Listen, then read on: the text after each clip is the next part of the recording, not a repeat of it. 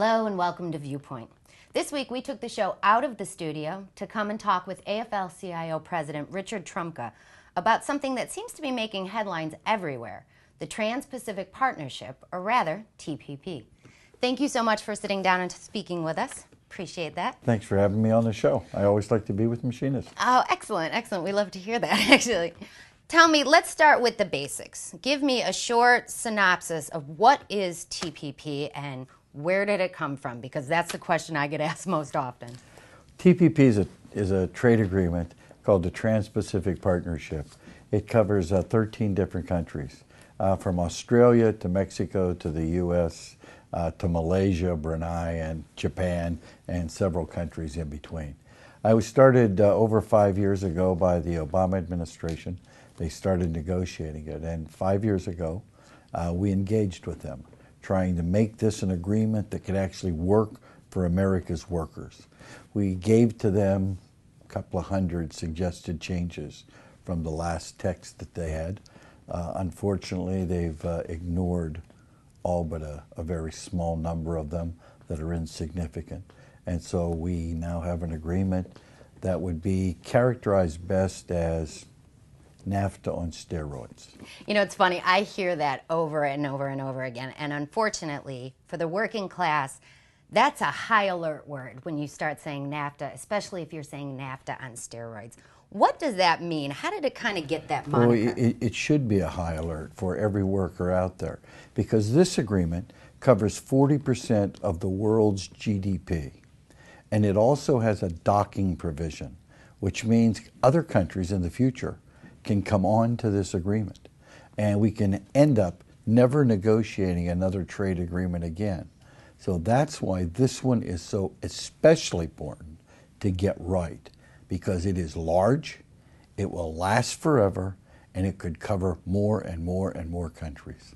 You know, there's not a machinist out there who doesn't fear when they hear the word NAFTA, because we all watched what happened in Galesburg, Illinois when Maytag left. So right now, there is this sort of fear, this sort of a bubble of oh no, what's coming next? What are we going to be able to do to try and stop this? Well, we're working very hard. We're in the districts. First thing you can do is contact your senator and congressman immediately and have them vote against Fast Track and have them vote against TPP, because in its current form, it will be destructive to the American economy and the American worker. That's the first thing you can do.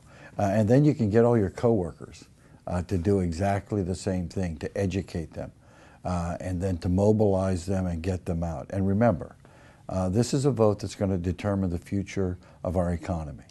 This is a vote that's going to determine our future and whether our wages raise or whether they don't raise. And we have to remember those that supported us and those that didn't. Now, you just used the term fast track, and I think a lot of people are familiar with that situation. But can you explain a little bit about what that means and kind of what now? Fast track, the Constitution gives the Congress the authority and obligation to negotiate trade agreements. Congress then can delegate that to the President, which is what they do.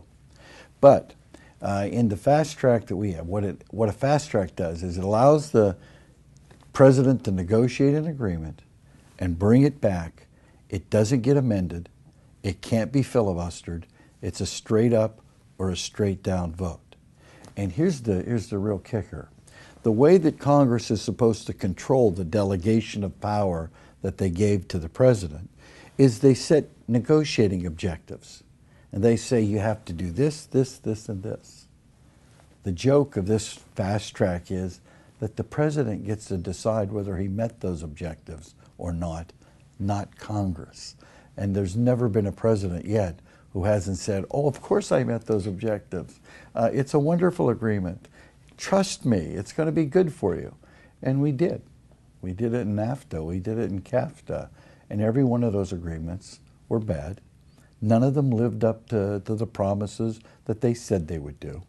None of them increased our trade. We still have record deficits every year, 400 to 500 billion a year in trade deficits year after year. And so now they come to us yet another time with this gigantic agreement that covers 40% of the world's GDP, and they say, Trust us. It's going to be good. Okay, but why all the secrecy? I mean, a lot of middle America is out there saying, is this even legal? Because we love throwing around the term fast track, but that's such an inside the beltway sort of term. So is this legal? Where is all this secrecy coming from? I mean, we promoted President Obama as pro-labor. Like, why is he doing this to us? That's a good question. I mean, I don't know the answer to that. I think you'd have to ask President Obama why he's doing it. But the secrecy comes from his administration. Because the documents associated with this trade agreement are classified. If you leak classified documents, it's a violation of the law. No other trade agreement has ever been classified. Now, they've kept them tight to the chest so they didn't get out, but they don't. So what they want to do is they drop this 2,000-page agreement, 22 chapters on you. You got a month or so to read it and look at it, and they hope that nobody will catch all the little details, and then you vote it up or down. You can't amend it. You can't filibuster it. Think about this. Every other piece of legislation that faces you, that affects our economy and our well-being, tax laws, manufacturing laws, regulations, health and safety, all of those things get debated in Congress. They can be amended in Congress, and then you vote. Except this one, the most behemoth, the one that affects our lives or our livelihoods the most, and it doesn't get debated except for up or down vote. It can't be amended. You're upset, personally, it seems like. I am, because I've seen what these agreements have done to workers' lives. We've lost 60,000 factories since the year 2000. Every one of those factory closings has a history of broken lives and broken promises. Workers whose standard of living has been cut in half. Communities that have been devastated. And it doesn't have to be. Look, here's the bottom line with all of this stuff. They want us to believe that the economy is like the weather, that there's nothing you can do about it. No matter what, that you're stuck with it. But the economy is not like the weather. The economy is nothing but a set of rules. Those rules are made by the men and women that we elect, and those rules decide the winners and the losers. And this is one of the big rule-making times right now. This agreement will decide who wins and who loses. And I can tell you, Wall Street will win. They will be ecstatic. Corporate America will win. They will be gleeful. But the American worker and our communities and the general public are the losers.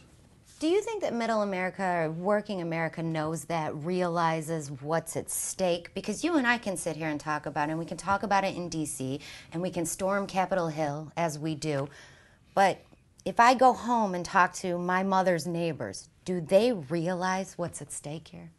I think a lot of workers do, especially those that have seen the economy devastated. I don't think there's a worker out there who doesn't know somebody who's lost their job, had a factory close, a job had their standard of living slashed. Somebody out there in your family's been affected. In my family, they've been affected. So I think they have a sense for it. I don't know that they put the focus on it and say, oh, it's fast track, but they know that not keeping an agreement secret and then voting it up or down, they know that's wrong. I mean, they don't have to be told. They instinctively know that. They know that the trade agreements that to date haven't worked because it's devastated their communities and their way of life. They know that. The ones that don't know that are the people that live in this little bubble in Washington, D.C., who have lobbyists come in and lay a lot of cash down. There'll be more lobbyists on this Hill trying to get this passed than we probably have in half of our platoons and battalions in the military. They'll be coming in record numbers. Wall Street, this is a must for them because this isn't really a trade agreement. It's an investment agreement. It's not to protect workers. It's to protect investment. And that's why it's so dangerous. So if we make the phone calls, we call our Congress, we say no to fast track, no to this bill, Will it make a difference? Because Absolutely. I mean, look at the lobbyists. They have so No, much that we don't have. They have money, they have resources. We're working class Americans. We're just, I mean, a lot of us are just trying to get by. Yeah, but when we come together, we had a whole lot louder voice than Wall Street does. That's the beauty of solidarity. And that's why us sticking together will make a difference. And here's what else will make a difference. When they turned their back on us, when we needed them, come election time, when they need us, it's our turn to speak. So that's our day. That's our moment, huh? That's our turn to speak. All right, let's end on a high note. Give me some words of wisdom. Give me some encouragement for the next generation of workers. We are going to stop this. We are going to turn this around, have a good trade deal maybe once. We're going to beat this. We are. We're going to beat it in the House and be able to turn it around, and then hopefully we can all sit down and work out an agreement that really works for everybody. A trade agreement that works for workers, not just Wall Street. We can get that done, and I think we can accomplish that here.